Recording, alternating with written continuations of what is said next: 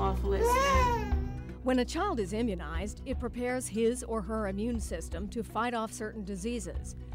Each immunization contains either a dead or a weakened germ or a synthetic counterpart. These particles are not strong enough to pose a real threat, but this foreign presence does trigger an immune response. The immune system learns to recognize the invader and make the antibodies needed to fend it off. Now, if a child is confronted with the actual disease, their system is prepared. But it's kind of like an athlete in training. Like an athlete, a child's immune system needs repeated practice to do well in the arena of germ fighting. The parent who skips immunizations or falls behind schedule can put their child at risk.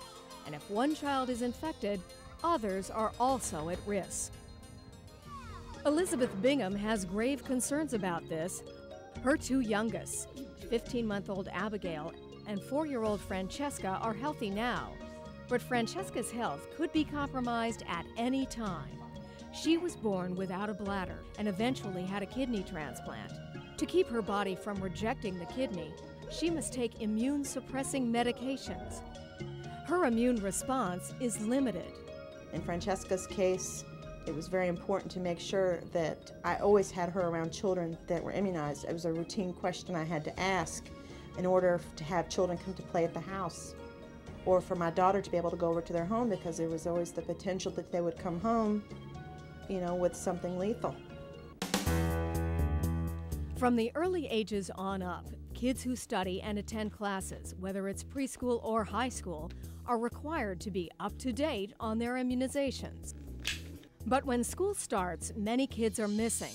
That's because school districts are often forced to turn away thousands of children who are not up to date or do not have proper paperwork proving immunization status. We've had a serious problem with parents not responding the way we wanted them to respond to have their children immunized. We've impressed upon them that it's a health problem, not only for their children, but for other children that their children may be exposed to. But aside from that, it's the law that children must be immunized before they're allowed to come to school. So we've created a program, a campaign called No Shots, No School, and this time, No Kidding.